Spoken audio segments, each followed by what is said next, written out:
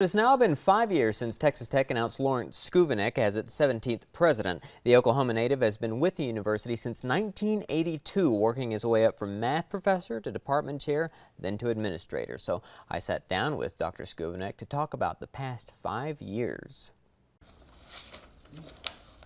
Have I done enough work? When asked about his accomplishments over the last 5 years, Lawrence Schovanec strays from the word I or me. We've made some progress, but we still have a lot of work. Always forward-looking, the president's focus is now on perhaps Tech's most significant anniversary, 2023.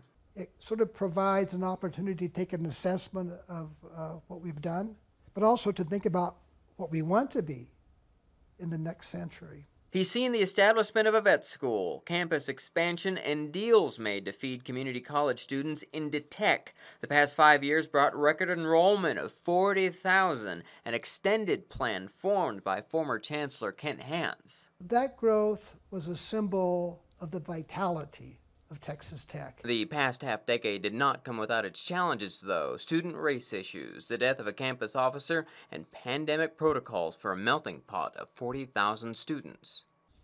There are certain words I don't use anymore, like unprecedented. I think we all got sick of that. The university was quick to take precautions and quick to open up. I was proud of the fact that Tech opened aggressively.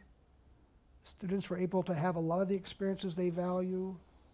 But that taught him a lot. Don't take the criticisms too personally and realize you're never going to please everybody. Tuition has increased and less money is coming from the state, but Schovanec says there is more scholarship support. He also now says the university is more diverse than ever. And diversity takes many forms.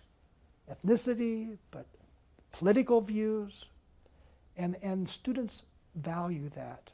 Nearing 70, with close to 4 decades on campus, the question of retirement sometimes comes up, but he says he plans to stick around. When I look at all the exciting possibilities on the horizon, anybody would want to be a part of that.